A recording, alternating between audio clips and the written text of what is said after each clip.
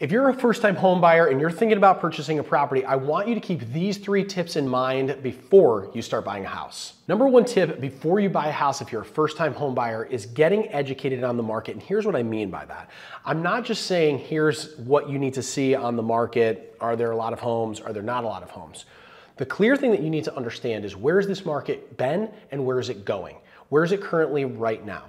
A really important step that I would take is to meet with a few different real estate agents and also research the local trends that are happening. Understanding where prices have been, where they're going by understanding what market demand there is going to help you make an educated decision as to your purchasing power, and not only your purchasing power, if you feel comfortable going to a certain place in your bid. For example, if you understand that median sale prices in an area have been at a certain level and are now continuing to increase because of a lot of employers that are heading to the area and lots of demand is starting to incur, then you're gonna feel a little bit more confident about making a stronger bid on real estate, understanding that those prices are expected to rise over the subsequent months and years due to all of the buyer demand. Another reason to get educated on the market is to understand which offers are winning and which offers are not. No one wants to make a mistake and no one wants to overpay for properties. However, if you understand that in every single situation, sellers are actually pricing their properties under where they believe that the property is going to sell, it's simply a strategy of theirs. If you walk into this uneducated about the market, you may in fact feel that you're overpaying for a property if you happen to pay over the list price.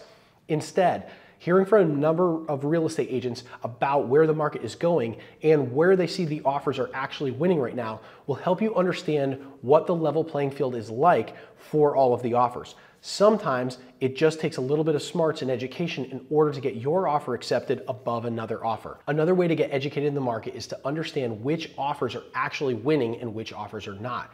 Ask your lenders or ask the real estate agents which ones appear to be getting accepted by sellers. Study those. Look to see what types of offers are they writing. Are they offering a certain way over the asking price or giving certain terms to sellers that are very attractive right now? Or are they able to get deals, meaning less off of a particular price by doing certain things within the market? Learning and understanding the terms that are winning is extremely helpful when getting educated on the market. Getting educated within the local market is also important, especially if you want to find a deal. Many buyers ask me, how do I find a deal right now? And if they keep seeing prices go over the asking price in certain areas, they're going to get frustrated. Well, certain areas within particular markets are still seeing prices of homes sell under their list price. Why is that? Well, certain areas don't have as much demand as others, and so you may want to even consider moving to another particular area of focus, meaning going to another town that might be a little bit further out from the metropolitan area in order to get a better price on a house, or even a lesser dollar per square foot on the house.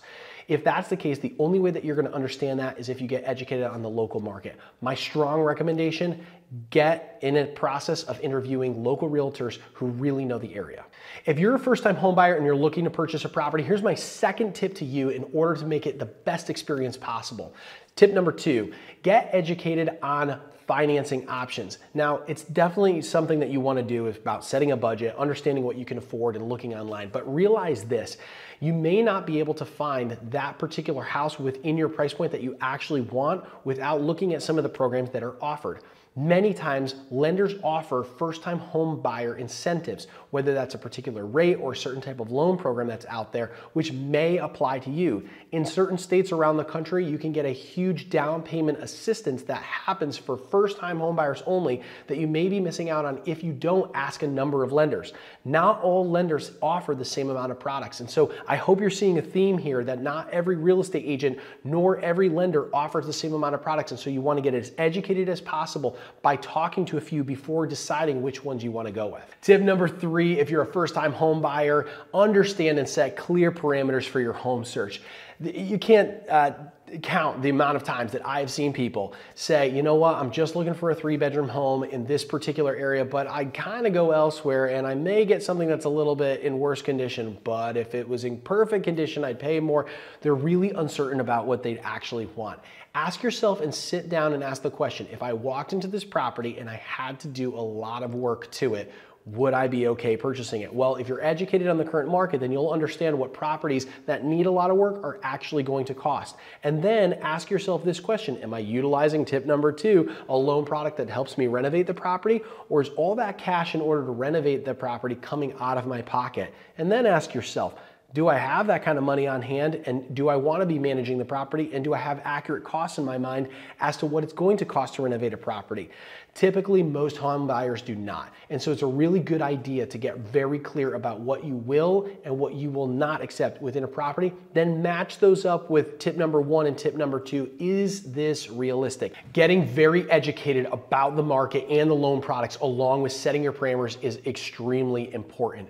I cannot say this enough. If you do not have clear parameters and you're not setting that clear with yourself, with your loan officer, and with your real estate agent, you're gonna set yourself up not only for not having a great experience, but maybe even failure. I've seen it many times where home buyers get into this process and they're so uncertain about what they actually want that they'll search for months, if not years, watching as interest rates continue to rise and fall.